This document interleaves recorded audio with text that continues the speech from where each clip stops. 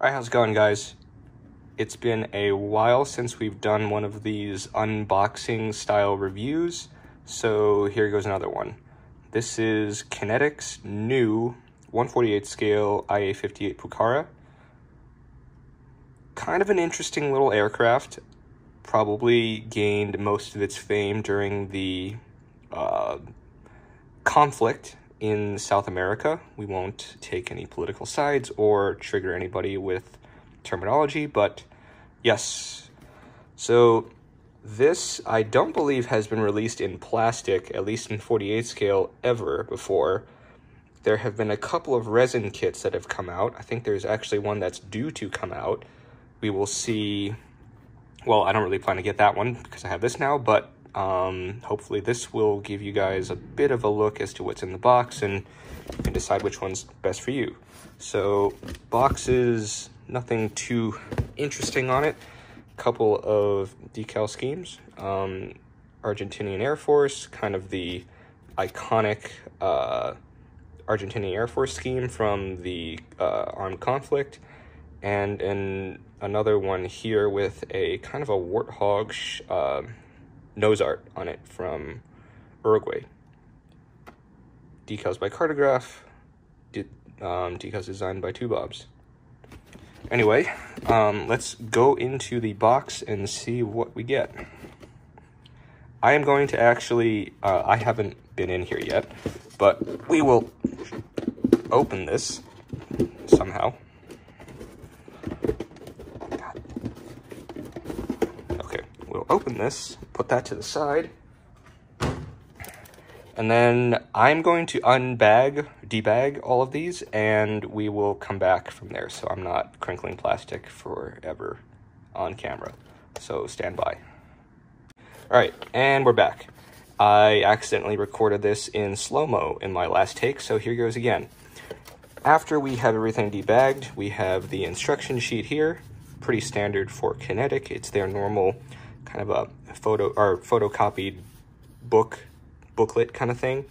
Nothing crazy or fancy, but completely sufficient for delivering information. A little bit of a blurb on that, some tools, health and safety. We don't really care about that. Anyway, straight in. At the top, bit of an aftermarket services request thing. If you do lose something or if you break something, this will help you, along with the parts map, to request replacement parts.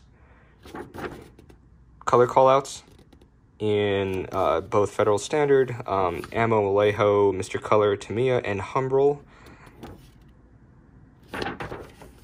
And straight in with the build. So starting off, seats, a little bit of photo etch going on, cockpit tub coming together, seats going in, painting guide at the bottom, nothing crazy. Then we're into the drilling of wing hardpoints. Don't overlook this or you will struggle later in the build. Opening up some holes, I presume, for both the central pylon and also the wing pylons. A couple holes on the side of the fuselage. On the other fuselage half, looks like something to cut out at the bottom as well, probably for a landing light or something of that nature. Nose gear bay going onto the bottom of the cockpit tub, everything going together, a little bit of sidewall detail going in, everything closing up. Straight on with the wings, then we have left and right wings, undercarriage bay going in, looks like it's a single piece, so that will be convenient. Then we have the rear piece with the, I presume that's the exhaust, so we'll take a look at that.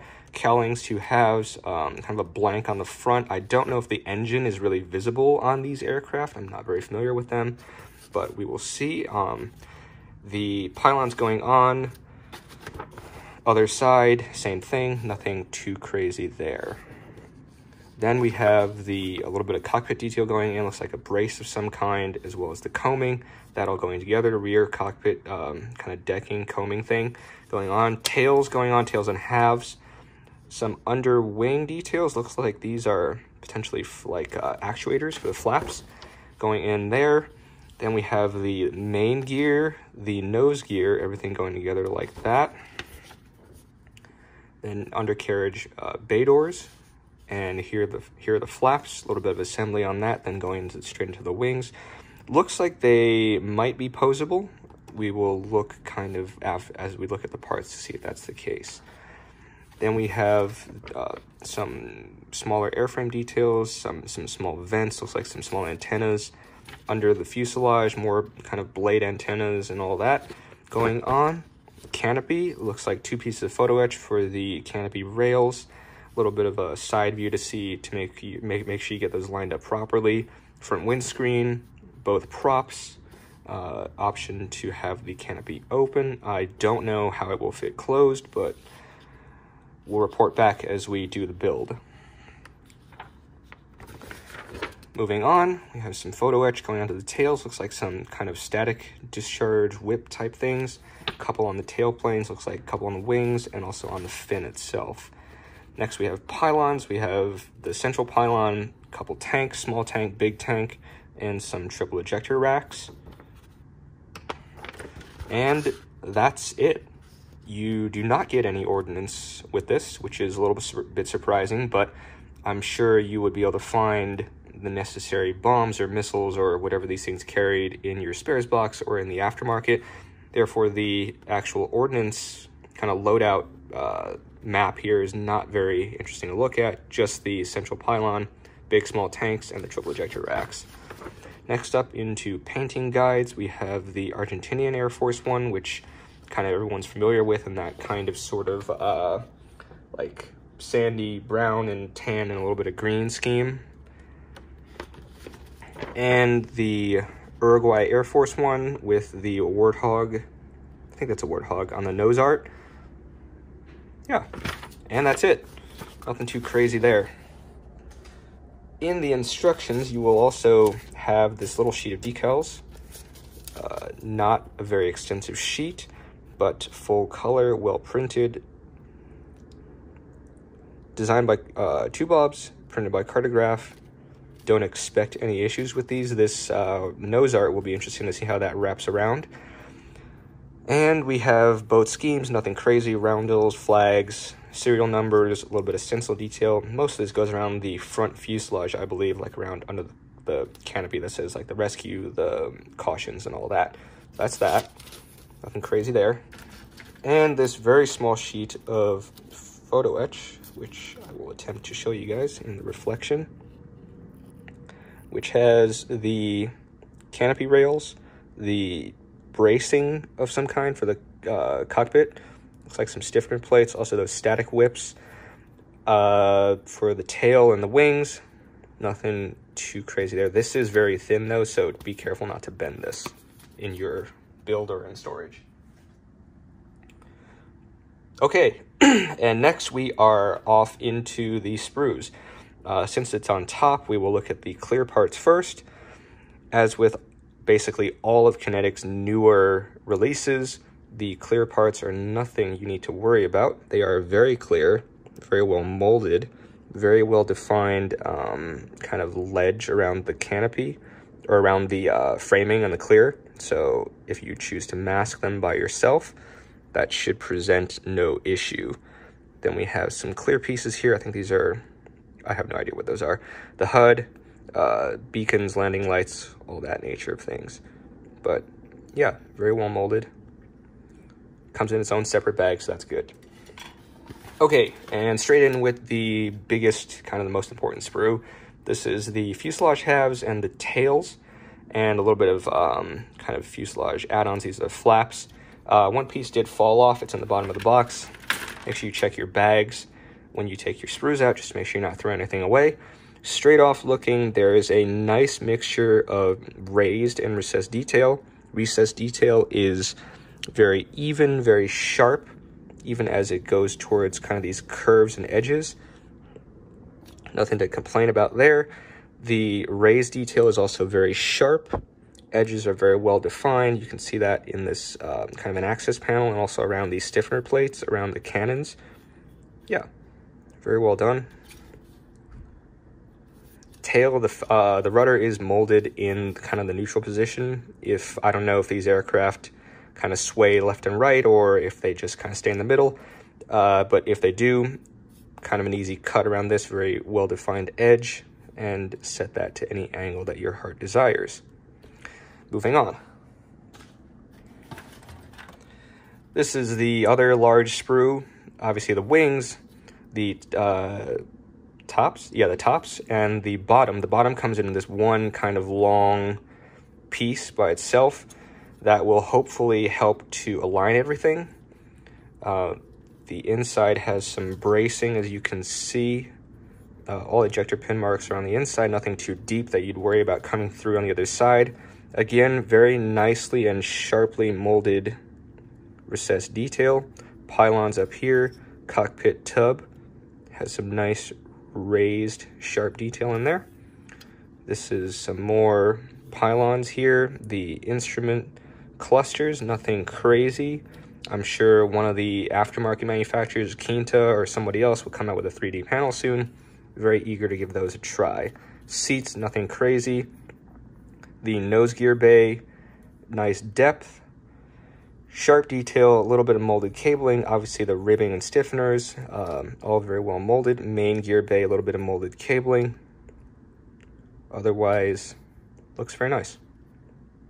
And single piece too, so no need to do multiple walls sandwiched together, hoping that it's square. Top wings as well. The outer, I guess these are flaps, are molded as part of the wing, so they will be in the kind of the stowed position. But the other flaps, the inner ones, kind of are molded separately, so those might actually be posable. Won't really know until we actually start this. Next up, we have this small sprue, which includes the main gear legs, the nose gear legs, the nose wheels, or the nose wheel, and some miscellaneous little details, cockpit details. Looks like antennas down here. These are some actuators for the gear legs, and I don't know what those. Oh, those are the undercarriage doors, and some other small details as well.